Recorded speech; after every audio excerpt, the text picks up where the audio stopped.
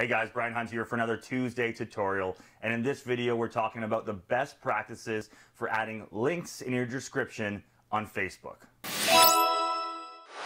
So the idea of this Tuesday tutorial came from a conversation I had with Sven over at Ontario's Lake Country. Me and Sven were working together last week on a video project, and we were just chatting about different ways of posting and promoting stuff on Facebook. So if you create a post on Facebook and you link to an external website, so you link to your own website or something that's outside of Facebook, Facebook is not going to promote that as much as it would if you did a post where it's just linking back, say, to your page on Facebook. So some people might really have a hard time with this. They're thinking, I really want to get people to my website. I want to get them to my organization outside of Facebook. I want to use Facebook to help me do this.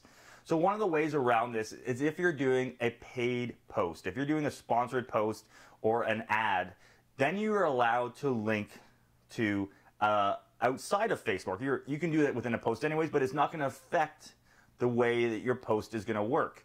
It's still going to work well because you're paying for that post to leave Facebook.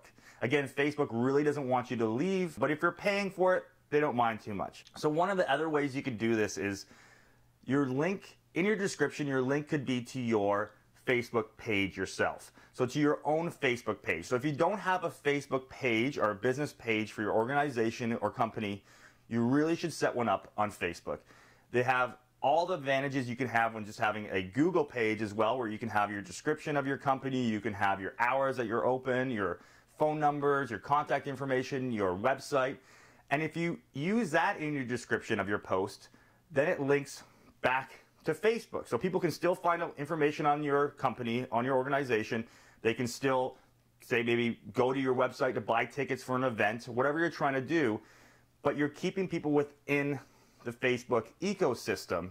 And that way, that post is going to get a lot more leverage. Facebook is going to promote that post far more than if you're going to make a post that's going to have a link to an external website. So that's just a little quick tip on making sure your posts get out there and get seen by as many people as they can on Facebook. We thank Sven over at Ontario Lake Country for helping us out with this information, and we'll see you again on the next Tuesday tutorial.